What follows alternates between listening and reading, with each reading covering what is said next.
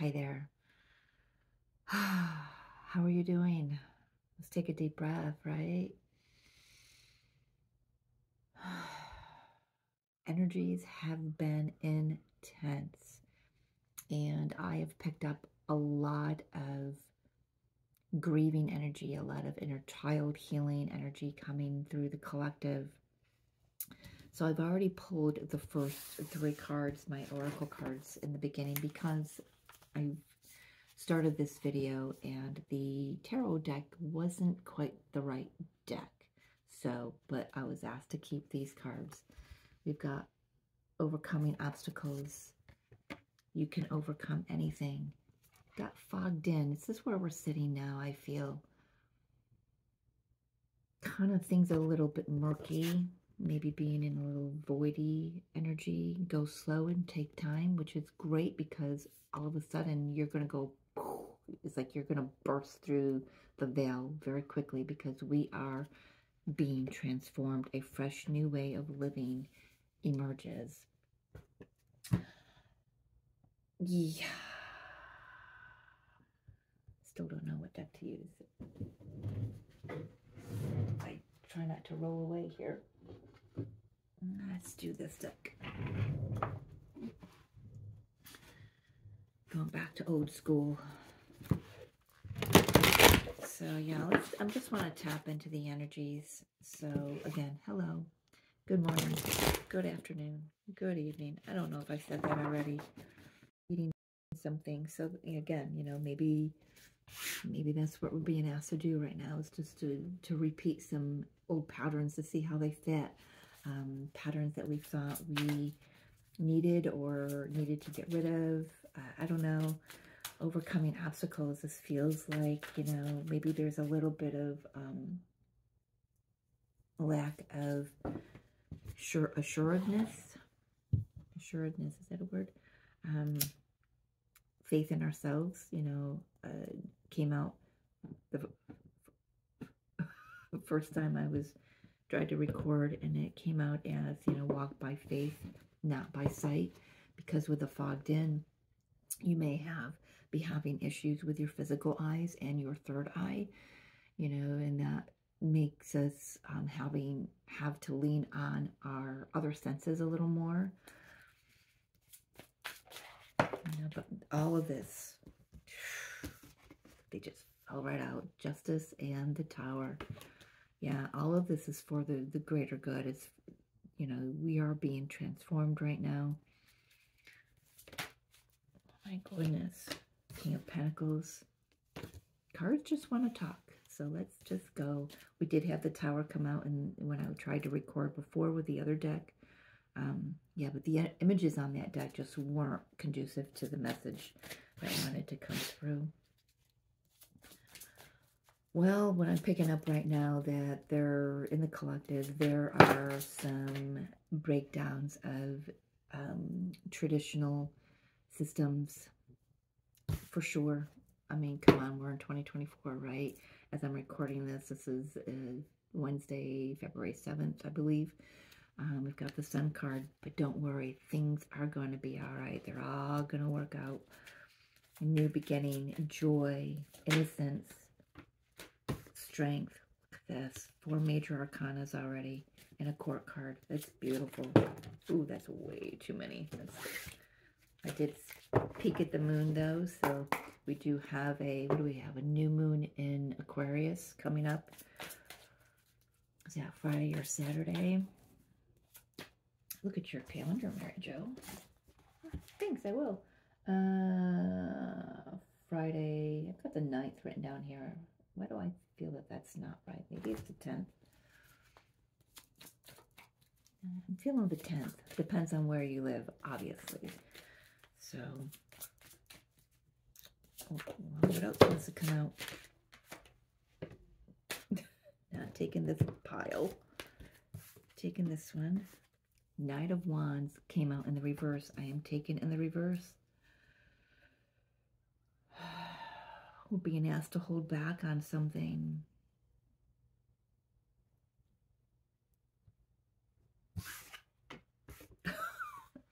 Okay, right now we're being asked to hold back on something because it's not the time, but soon we're going to be breaking through. Nope. Interesting. So yeah, I've been saying in my last few videos that there's an undercurrent. You can feel the energy moving behind the scenes, under the surface, whatever, however you look at it. And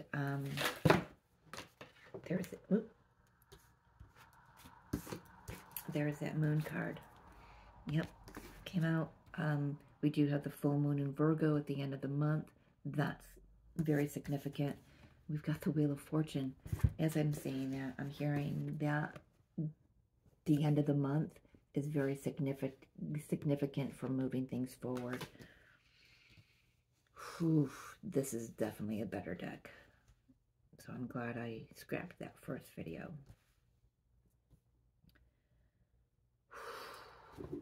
Yeah, so right now we are breaking down old systems. You know, that could be not just collective, but we are in collective energy, breaking down old systems. We have an election year here in the United States, but personally, this is, you know, breaking down old systems within yourself. This could be breaking down old connections if you are married.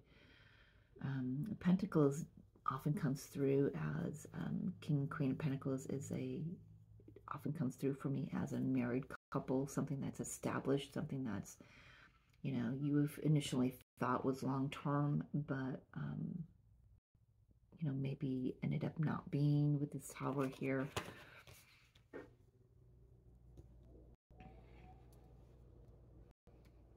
You know, we are working really diligently and keeping our energy up, but we are also being asked to hold back on getting. Now I'm gonna rephrase that.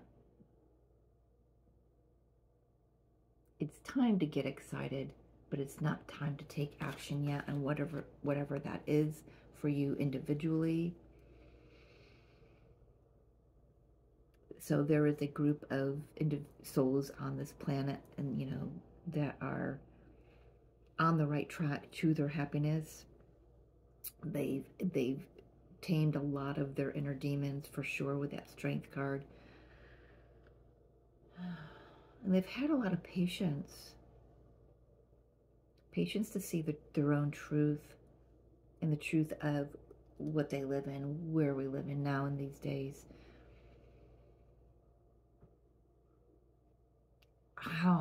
So for many of us, I'm hearing that we've discovered that not everything needs our attention, not everything needs our action.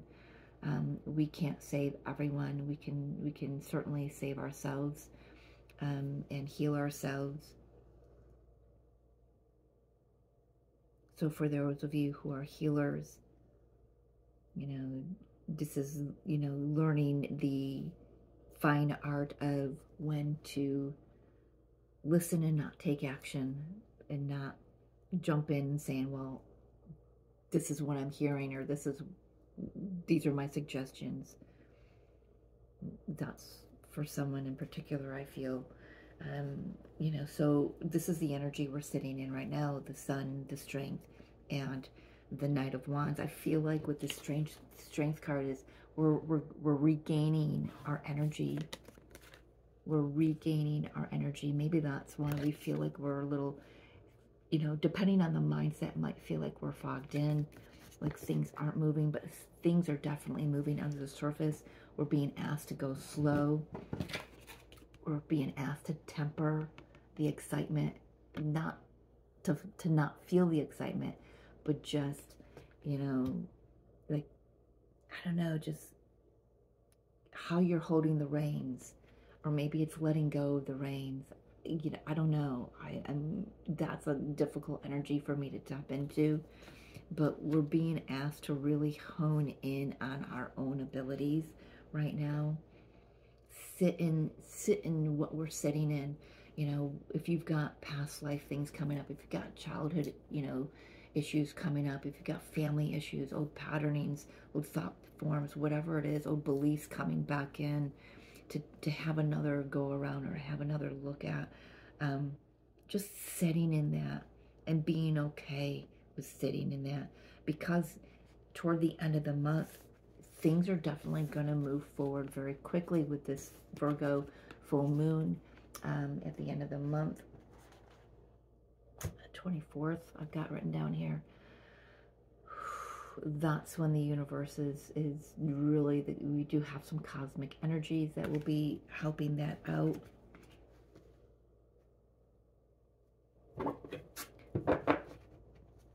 Talk to me more, Spirit, about where we're sitting now. Talk to me about the Sun card and the Strength and their Divine. Sun card.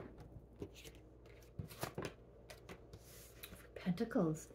Very interesting. So the Sun is a masculine energy. So we do have the masculine and the feminine here on the table. We do have, you know, the masculine energy and the feminine energy with the Sun and the Moon respectively. You know, and Pentacles is a feminine energy. Oh.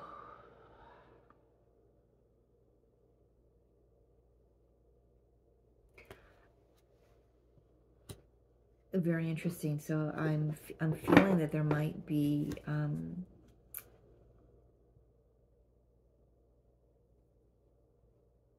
some balance, financial balance needing to be worked out here.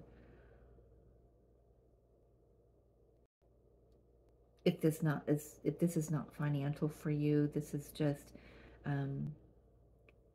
the Sun is really illuminating for you where your heart may be still closed in any, you know, regarding any kind of situation, you know, because it was a past hurt or past lack mentality.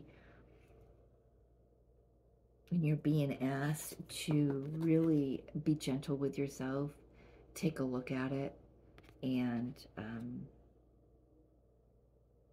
love it. Just love it. That was plain and simple. Just love it. You know, this again is coming through saying, you know, the Tower and these Pentacles here, and the Justice card, it definitely saying, you know, people are saying, you know, when was the last time, let's see.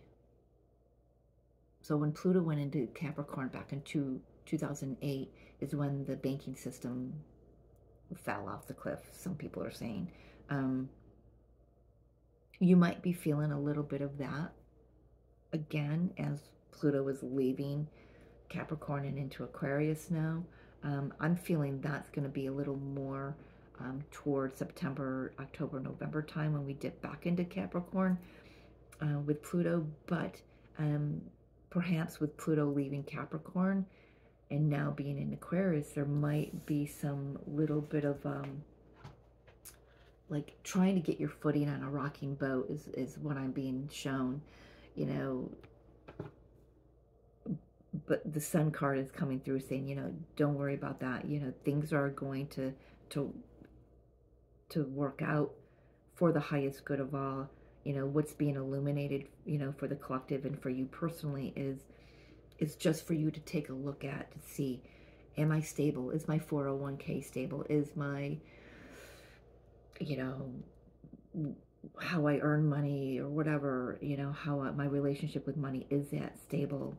Is it how I want it to be? And if it's not, then it gives us an opportunity to really change things up. To not be so hard on ourselves in that process. Tell me about the Strength card. A lot of patience with this. Wow. Yeah, walking away from authority, walking away. For some, this is a divine masculine energy, is walking away from perhaps getting a divorce. This has been coming through quite often. There's you know, another divine masculine energy with the King of Pentacles. You know, that's for a group of souls who that resonates with. Yeah, the Chariot on the bottom of the deck, moving toward higher consciousness, moving toward a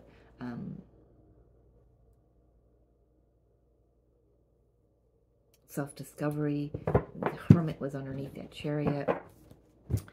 And this is, I love that, because the Hermit, you've heard me say before, for me, the Eight of Cups is the lower or the minor arcana of the Hermit, which is a major arcana card if you're unfamiliar with tarot. And this is leaving behind things that, you know, yeah, you may have healed them, but you know, and once you've healed them, they're not, there's no emotional charge anymore. They're not fulfilling you. That you know that there's no place for them anymore, and you go on a journey, a quest of self-discovery. This could be the divine masculine outer energy. This could be your own inner masculine energy. Either going into, I'm feeling for a lot of masculine outer and inner. This is actually an emergence. You know, we do have the transformation card that says a fresh new way of living emerges. I feel like this is the masculine energy emerging from the Hermit energy and really coming into their strength. Our strength, male or female, it doesn't matter. Walking away from, again, like I said, the old authority energy. In my nose, it's really tickly. It's my hair, but it's not. So it tickles a lot when I'm channeling something specific, or some specific. So, yeah.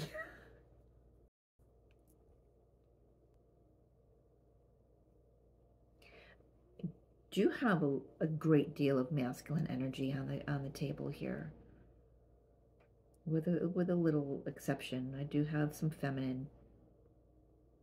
If there's more of a masculine feel on the table, though, it's not quite balanced. Let's take a look at this Knight of Wands. Why is this in reverse, please? Because we're asked to slow down. You know, the Fontaine says go slow and take time. You know, we feel this energy rushing. We've got all the time in the world. Taking that one. Taking the one that I thought I saw one flip. Apparently not.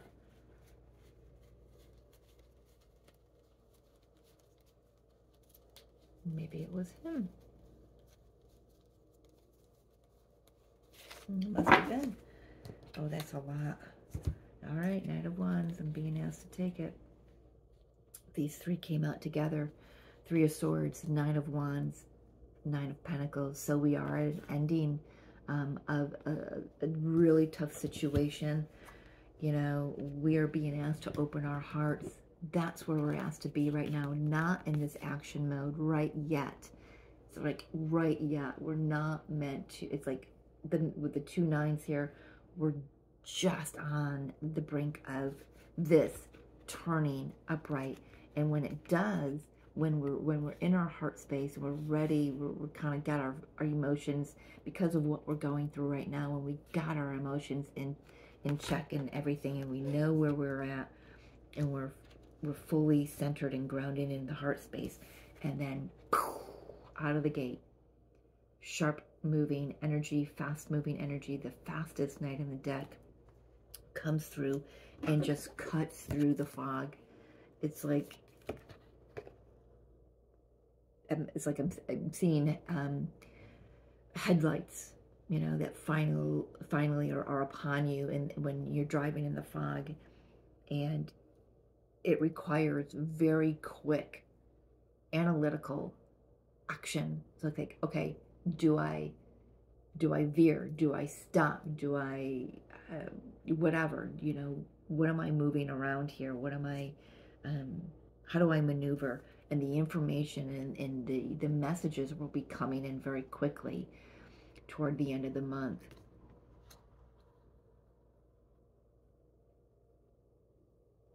Yeah, messages, Page of Pentacles. And yeah, the messages and how do we move forward? Page of Wands. How do I take action? Page of Cups. you know, new beginnings because I've healed with the Temperance card. Um, Interesting. I've got a reverse card in my deck, which I typically don't, but it obviously wanted to come out. Ace of Pentacles. I feel like for some, there's, like I said before, there's going to be a little challenge with the financial sector of your life. But look at these new beginnings that are coming. You don't see it because it's on the bottom of the deck. These are potential energies that are just waiting in the wings. Maybe it's an apology from somebody. Maybe it's a new opportunity and an idea that can move things forward, that can bring in some maybe new business or make something tangible, whether that's a job or a relationship, whatever it is. And it comes through because it's been healed. There's been healing. And you know, just because you've been healing, you can't start something new from an old space, right? You've got to start from those the mind of the page is the new beginning, the new mindset. All right, let's take a look at the moon. What does the moon want to illuminate for us? We got the Virgo full moon at the end of the month.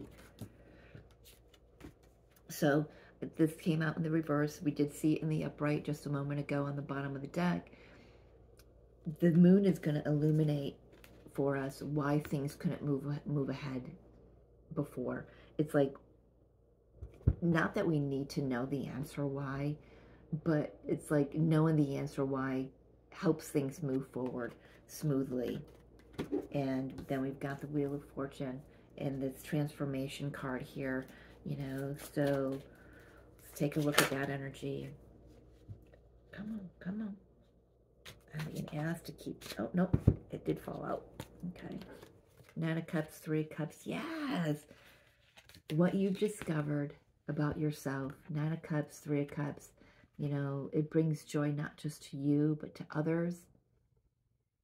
This is moving forward on your path, on your mission. And you know what? I've said months ago that I need to get, because I'm constantly saying, I'm constantly doing this, saying, be the lighthouse, hold the light, hold your lantern for others, be the example, lead by example. So I found this this little battery operated at the dollar store, a little lantern. And I'm thinking, oh my gosh, I got to get that for my table. Eventually I will get an antique one because I feel that calling me. But for the time being, but look at all the different directions, you know, how it's shining through back here and over here and over here and over here. Your light can touch so many.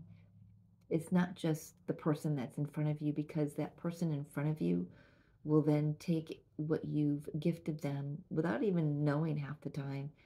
And then they're going to emote that and express that out to others. It's like your light carries on and on and on. Look at it. You've got the light inside, and you can see two other reflections outside of that coming this way toward me. And it's just beautiful. You see that? It's a ripple effect, folks. Shine your light. Your path is going to be illuminated by the end of the month. You're going to know. So right now, in this fogged in energy, Spirit, what is the advice? Shine your heart, shine your light, open your heart up, you know, to yourself. Keep your mind set. You know, I don't have a lot of swords here, but I just want to say, you know, how you're communicating this energy to yourself. Oh, that's way too much. Is important. There we go.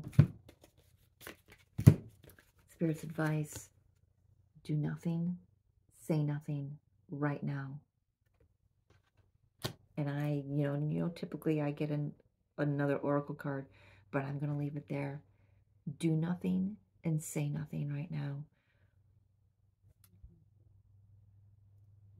Spirit saying that's enough. All right. Thank you for being with me. Oh my gosh, I love you so much. Thank you, thank you, thank you for all the subscribers, For those of you who are new, welcome. And if you like this message, please like, share, and subscribe. And if you're interested in a private reading, you can email me at divinemessenger717 at gmail.com. Till next time, I love you.